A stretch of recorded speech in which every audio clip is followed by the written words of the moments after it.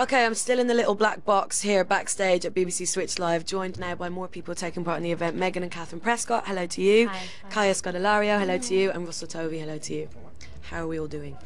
Good. Glad that the stage bit's over. Okay, so the scary bit is over. Yeah. You just picked up the award for Skins, which won the best telly show. Who presented it to you? Reggie Yates. Reggie Yates. Okay, cool. And did you have an acceptance speech worked out? Did you know what you were going to say? No, I didn't know I was supposed to say anything. So what did you say? Relive this speech to me. I think I said thanks to everyone for voting for us. Okay. Yeah, and then I said something like I thought everyone was going to hate the new cast, but thanks for not. Now, Kaya, you presented an award, right? Yes. With Russell. Yes. Me, yeah. So what was that award? It was best film. Are you fans of Harry Potter? Yeah, I am.